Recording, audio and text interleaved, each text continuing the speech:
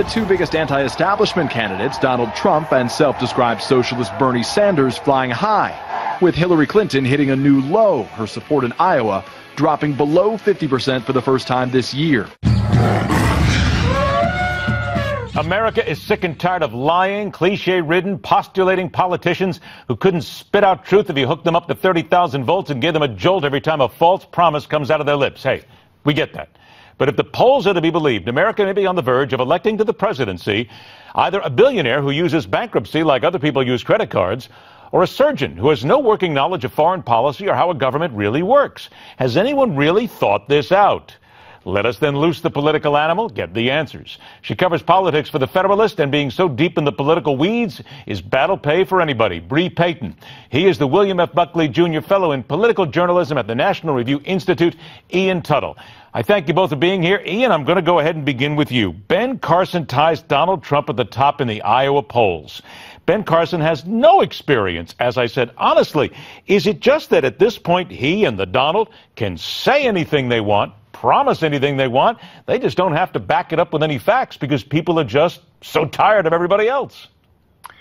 I think Donald Trump has a little more latitude in that regard, just based on his history of statements. But for both of them, they're both benefiting from, as you stated in your introduction, a sort of anti-Washington sentiment that's running very deep. And I think for a lot of conservatives, I've spent some time with Carson, at least on the campaign trail. I think for a number of them, the details are less important right now. What they see in some of these individuals is a sort of broad, sweeping vision of the type, the form of country that they want. And they're not thinking necessarily about the logistics or the policy details, but in a very sweeping sort of way, these people represent the type of America that they want. Now, whether that translates to good electoral decision-making is another matter, but I think that's the impulse. Bre, let's talk about that for a moment, because you're inside the Beltway, you cover things there, you know how politics works there. It's great to hear the phrases anti-Washington and we don't need cliches anymore and we want somebody fresh. But just for a moment, let's extrapolate. What would it be like for one or the other, people who have no experience in government, to get onto Pennsylvania Avenue and then have to work with the Congress, with the Senate, with the House, and all of a sudden have to do the things that a president really has to do? That's not as easy as people think. Sure. Well, I think, that's definitely an interesting question, but I think that Trump and Carson's success of late is definitely evidence of voters, they're just really sick of the GOP leadership right now. It seems like the Republicans right now are prioritizing those who donate to them over those who vote for them. And so I think right now we're seeing a bit of backlash, and people are kind of willing to take that risk and have outsiders come in and, come into Washington. Is it any, and Ian, let me come to you on something Bre just said here. Is it any different, though, on the left? Because I think she's right. People are sick and tired of the right basically kowtowing to the people who give them a tremendous amount of money. But what about the left? I mean, aren't all politicians basically the same at the end of the day? They do it too. Yeah, I mean, we're certainly seeing the same impulse in the Sanders movement. Of course, it's a little different just in the sense of all of the Democratic heads have been office holders at some level, all of them at fairly prominent levels. So I think Republicans are a little more willing to go actually genuinely outside of politics to find leaders. Bre, I want to go ahead and change up because I've only got a couple of minutes here, and I want to hit you with this one, too, because Bernie Sanders and Martin O'Malley as well made a little bit of an intimation here over the weekend that just maybe the Democratic debates are rigged. They didn't use that word out loud here, but they sure are intimating it. It sure does seem that way, that Debbie Wasserman Schultz and the rest of the DNC are trying to shield Hillary Clinton as best as they can and keep her away from a confrontation with Sanders. You agree or disagree?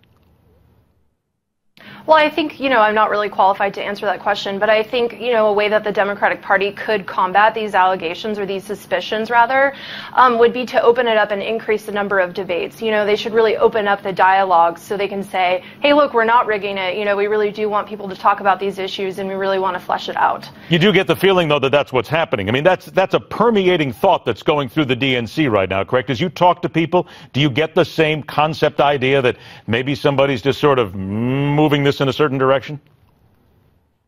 Well, that's definitely what a lot of people seem to think. And I think that, the Democratic Party, to combat that, could really open up the number of debates that they're planning to have in order to, kind of quash that quash those murmurings. Ian, let me ask you about what Christie said this week. If he were elected president, he'd combat illegal immigration by creating a system to track foreign visitors the way FedEx tracks packages. Look, I don't think he meant go ahead and put a handbill on them and basically tape it to their head. But what he said, he backed up on it a little bit today. What he's saying is track them. So did he make another mistake in this, and pretty much cut off his nose and end any chance he might have? Certainly not in the primaries. Immigration is the key issue, at least for a number of voters. It's what a number of conservatives feel very strongly about. And I think he's absolutely right. I've written about birthright citizenship. That's a secondary issue. Visa overstays account for more than half of the illegal aliens in the country. Having a solid, reliable tracking system to make sure that when someone's 6 months temporary visa is up, we can go and say, hey, your time's up, time to leave, and actually enforce that would do a whole lot to cut down on our illegal immigration problem. Unfortunately, we're all out of time here, but I do want to make a point that Bre Payton recently wrote a column called "Why Aren't Democratic Candidates Proud of Planned Parenthood?" I suggest everybody read it. It's a great column. Bre, we don't have time to get into it now, but we are going to have you back and talk about it some more, because this one is not going away anytime soon. Bre Payton, Ian Tuttle, thank you so much for joining us. We appreciate your time. Now here's your time. Tell us again, who's your choice for the GOP's 2016 nominee? I mean, now it looks like a battle between Donald Trump and Ben Carson. Are these your candidates? Newsmaxpolls.com. Tell us. We'll talk about it here. Stay with us. The fastest 60 minutes of news, The Hard Line, continues.